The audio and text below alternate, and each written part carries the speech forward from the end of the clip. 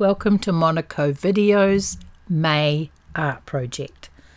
Fox asked us to look into our stash and find something to paint. I didn't really look into my stash of images, but into my stash of memories. I wanted to paint Picasso's Nude Woman in Red Chair, not to make a perfect copy, but to understand how the curves and lines work together. I've used gouache on board, and the board has a kind of a linen finish, maybe a little bit like canvas. I grabbed a few of my not watercolour brushes and a red pencil to start with. Picasso's Nude Woman in a Red Chair is a work that belongs to a sequence of portraits that Pablo Picasso made of his young lover Marie-Thérèse Walter. The paintings are beautiful in my eyes. Marie-Thérèse is always represented with such sensuous curves. In this painting, even the arms of the chair have an exaggerated echo to the rounded forms of Marie-Thérèse's body.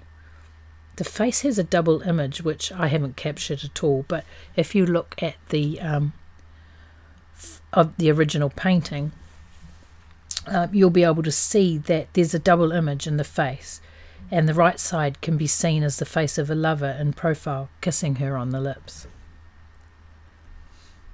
So this young woman's name was Marie-Thérèse Walter, and she was one of Picasso's greatest muses.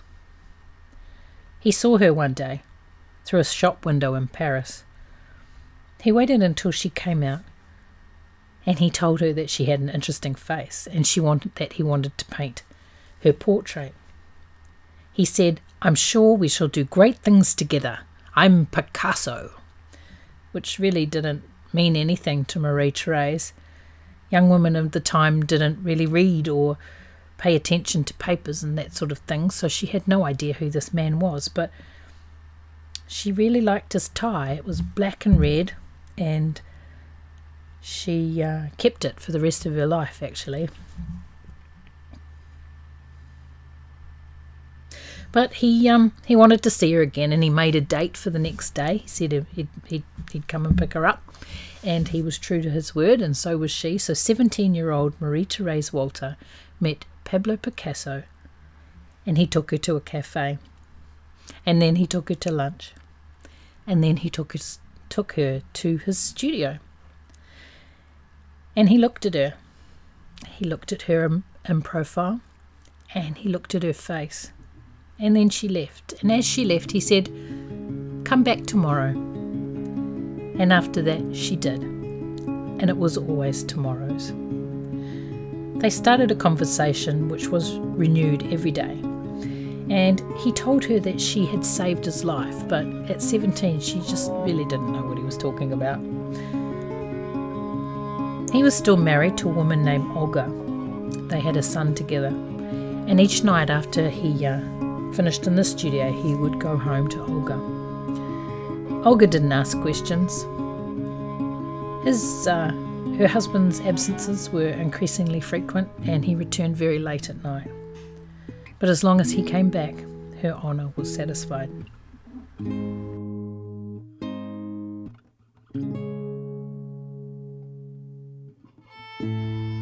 Meanwhile, Picasso drew Marie-Thérèse. Superb drawings, and he became a young lover again.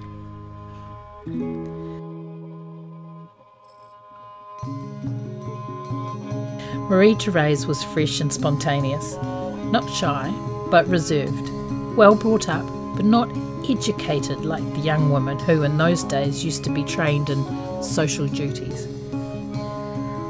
They kept their relationship secret. It was a calm and peaceful time. They said nothing to anyone, and no one knew about the work that he was producing. He was completely devoted to his art and to Marie-Thérèse.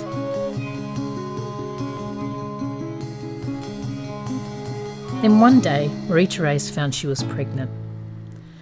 She later recounted that Picasso fell to his knees, wept and told her it was the greatest happiness of his life.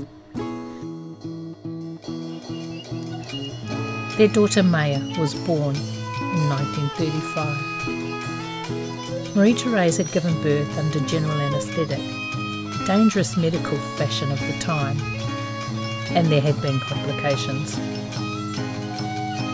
Maya didn't move when she was born. Picasso, frightened, had carried out an emergency baptism, throwing water over the little body as the priest would have done if he'd been there, and he tried to administer the first and last rites, thinking his baby girl was going to die. But with the splash of the water, Maya came back to life. Maya's start to her life was not dissimilar to Picasso's own. He was born after a difficult delivery too, and was such a weak and small baby that the midwife thought he was stillborn and left him on the table to attend to his mother. It was Picasso's uncle, a doctor named Don Salvador, who saved him. Doctors at the time used to smoke big cigars, and Picasso's uncle was no exception. When he saw the little baby lying there, he blew smoke into the baby's face. And little baby Pablo reacted with a grimace and a bellow of fury. Marie-Thérèse's relationship with Picasso lasted 14 years before she became aware of the details of Picasso's new love life. She knew she had to share him with his new lover and those that came after.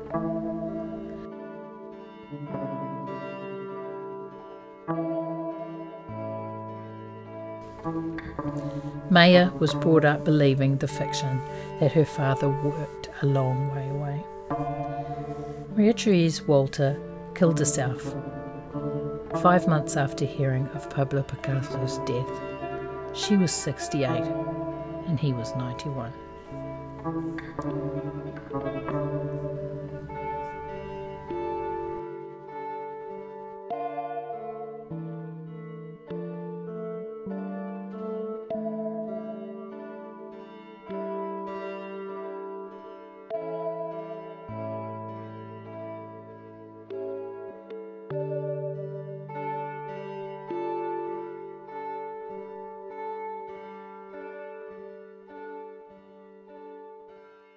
La pluie d'automne frappe les carreaux et ça me rend mélanco. Je me sens coincé derrière ce piano. Je vais faire ton numéro. Ça sonne, tu ne réponds pas. Ça sonne, tu n'es pas là.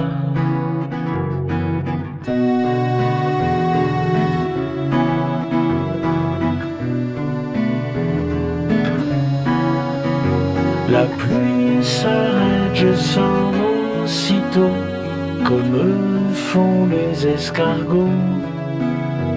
On sort ensemble dès qu'il fait beau, la coquille sur notre dos.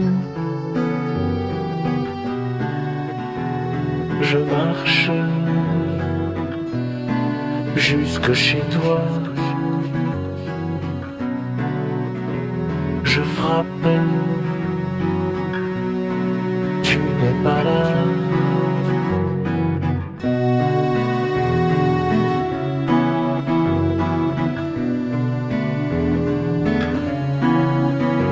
Comme chaque jour, comme chaque matin, je reprends le même chemin. J'allume un feu, je retourne au lit et j'attends qu'il soit midi. Je rêve, je pense à toi. Je rêve que tu es là.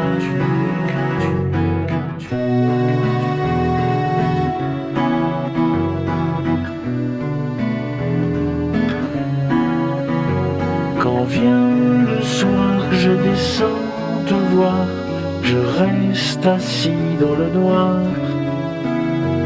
Je sens tes mains posées sur mon dos, ton souffle contre ma peau. Si bien,